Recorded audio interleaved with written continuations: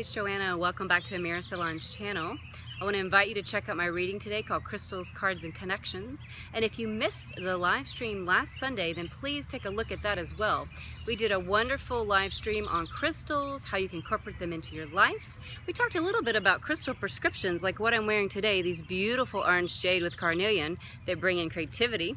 And if you'd like your own personal crystal prescription, then you can go to amiracelon.com, look under her consultations button, Joanna, and then shoot me a message on maybe like something you're working on in your life personally or for your pets or your home.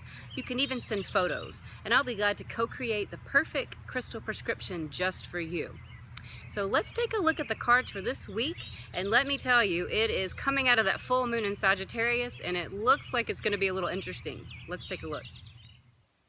Okay, everyone, so let's take a look at the cards for the upcoming week following that Sagittarius full moon that we just came out of, and I find these energies a little interesting right now. It almost seems like there's a little bit of a duality going on, a little bit of like a yin and a yang energy, but I really feel that it's kind of to our benefit. It's like sometimes you have to go one way to kind of go the other and then meet in the middle. So it's kind of what I was picking up today. We'll start with the crystals. I actually have what's laid out is rainforest rhodolite. And the rainforest energy of this particular stone is bringing forth the yin and the yang. It's bringing forth the balance. It's a balancing stone. It's a nurturing stone. I believe it's also about connecting to the earth. So we're really wanting to stay connected this week. That's what I'm feeling, because I think you're going to sense a little bit of a, okay, we're over here, and then, okay, we're over here. And it's kind of like, okay, what are we doing? But if you can just remember to take a moment out of your day, slow down, take a breath, and just kind of let that full moon energy continue to settle this week and get ready as we begin to move into the new moon. So, you know, that full moon energy kind of has a 3-day span before and after. So just kind of move with what's going on. Don't resist, don't fight. And then, you know, we're looking here, we have rose quartz. We just got one rose quartz this week, and it's kind of facing in this direction. What it kind of tells me is that the self is feeling a little off balance. So we want to find a way to restore our balance back to ourself. And the best way to do that, rose quartz is about self-love. Rose quartz is about being gentle. So try to bring forth some gentleness this week to yourself, to your community, to your workplace. And then jade is coming in. We have 3 points of jade, and it kind of came out at an interesting angle here. So what I'm seeing is that the jade is just reminding us that there is protection in the heart.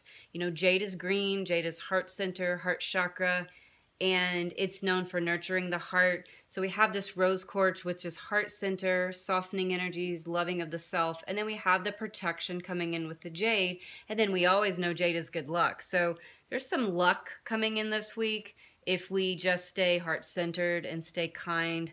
And just remember that when we're getting pulled one way and the other, that we can come back to kindness, we can come back to peace and self-love for the self. And then we've got this labradorite kind of leading out here from there. Labradorite is about psychic protection. You know, I think what happens is when the full moon kicks up, then people get a little, you know, they feel it, and sometimes they have their own ways of reacting. You know, those that are in tune feel it and go, okay, this is the full moon, and okay, now what am I going to do with it? But those that are not in tune or even aware of these types of energies, they kind of play out these energies, right? Like full moon makes people a little more wanky, crazy, or maybe they feel a little imbalanced or over emotional. So psychic protection this week, you've got some of that. Just remember to put in your grounding cords, maybe put your bubble of energetic energy around yourself. Wear your stones, okay? Labradorite is a great stone for psychic protection. And, you know, jade is also protection for heart. So it looks like this week we're going to feel it. The push, the pull, the up, the down. But we can rebalance by coming back to the self, using that heart protection, using that psychic protection, and connecting to the earth. Okay, so moving into the cards, while we're working with these energies, there will be victory and success this week. So whatever we're working on, you're going to have some victory and success. And it seems like that will be around the energy of balancing.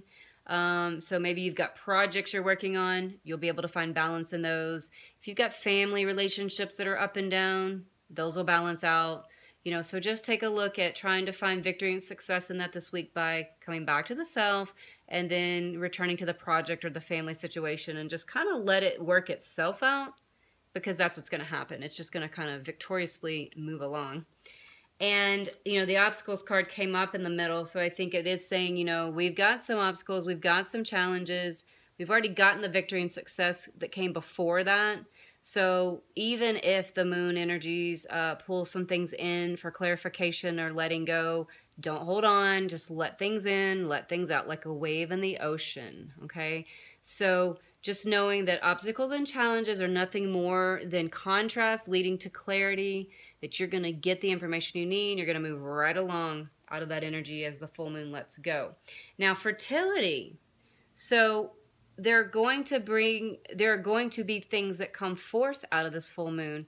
Sagittarius being that earth energy, we're going to find that we're earthing things, and the earth is where the manifestation occurs. We're in the third dimension. So through the changes this week with the full moon, the ups, the downs, the twists, the turns, let that fertility come through, because you're going to let go. You're not going to hold on. Full moons are about letting go, and then you'll see some fertility coming in right after that. I crowned the reading with Amira Celon's deck today, and I pulled the card Wallflower, and then I laughed because right after it we pulled the Dating Queen. So it was okay, here we go again. The Wallflower card is about being kind of this wildflower, being one extreme, maybe not being in balance. And then the Dating Queen card is totally the opposite. It's about being in balance and being in alignment, receiving all your gifts and being gifted all these things when you're in balance.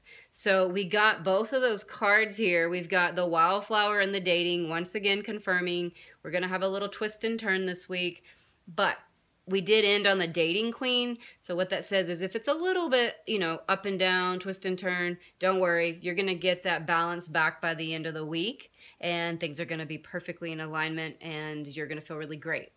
So if you like what you heard today, then please give it a like, a thumbs up, and you can check me out on amiracelon.com under this consultations button, Joanna.